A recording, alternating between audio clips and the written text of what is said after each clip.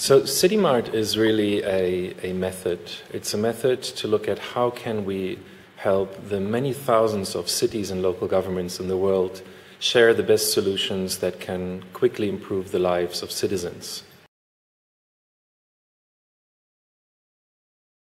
We have more than 50% of the world's population living in cities, and really the most important services that citizens receive, especially those that are vulnerable, are coming from local government.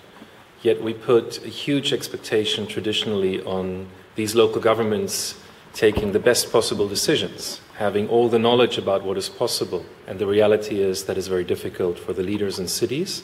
So we're providing them the tools and the methods to take much more informed decisions, which helps them solve problems much faster. It helps them to bring much more meaningful solutions to their citizens. And then on top of it, it saves a lot of money for them, which allows them to then invest in other important areas.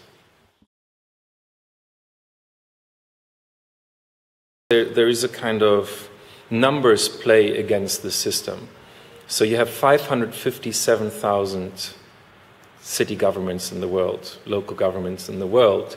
All of those take everyday decisions about upgrading their health services, their social services, investing in buildings and infrastructure. That means that you're trusting that about 3 to 10 million public servants every day are taking a completely informed and perfect decision. There's no place where these people can get market intelligence. There's no knowledge resource where they can turn to understand, might there be a better way of doing this? So what we're doing, the cities we're working with are collaborating to build and have built the world's largest catalog of solutions for cities in areas like sustainable tourism, in energy, transport, and so on. And these cities are opening this catalog to make it accessible, to share it, and to learn from each other in their experiences in using new ways of solving their problems. Which means that for the first time, those millions of public leaders can actually access a knowledge resource that allows them to take better decisions. And those decisions affect people's lives. You can't expect that a city leader in a small city in a remote part of China or even a remote part of Sweden would have all the information at their hands otherwise to really take the smartest decision.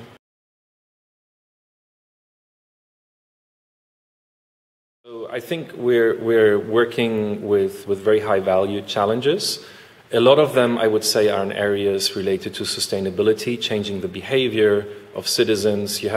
Stockholm has very demanding citizens. They want to be sustainable. Many cities are struggling with citizens that don't understand their role in making their city more sustainable.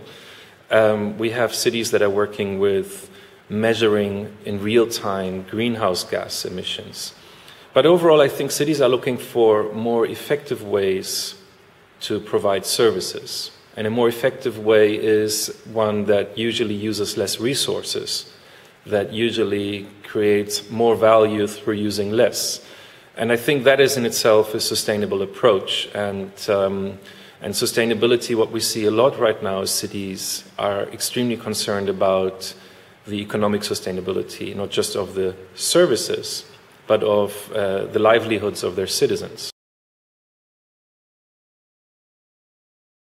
I think one of the most exciting things I've seen in this is the strategic plan for Hanoi in Vietnam, which really tries to foresee a city that grows, I think, fourfold in size and population over the coming years, and at the same time tries to urbanize agriculture, because Vietnam remains a very agricultural society. So I think that is a city that has where I've seen a kind of really major plan trying to achieve that.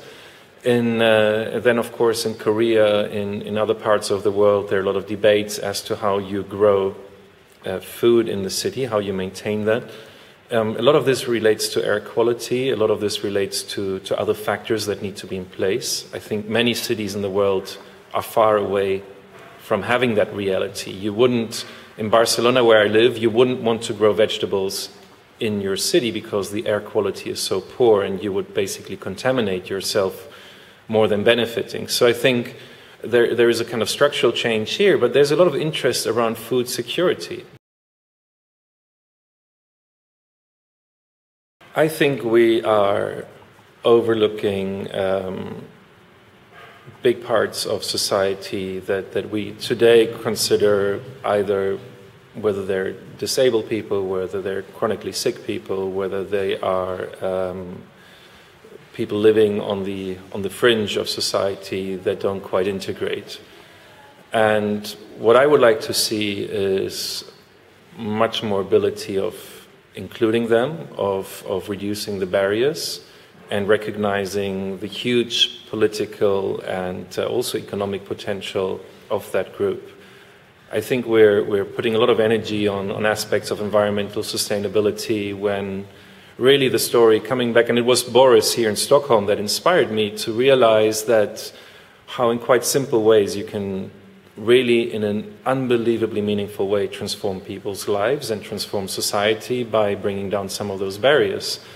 So for me, innovations that are able to do that are able to bring as many people as possible to the table and into our day-to-day lives, I think are probably right now what is most urgently needed and would be most innovative, because not so much is happening there.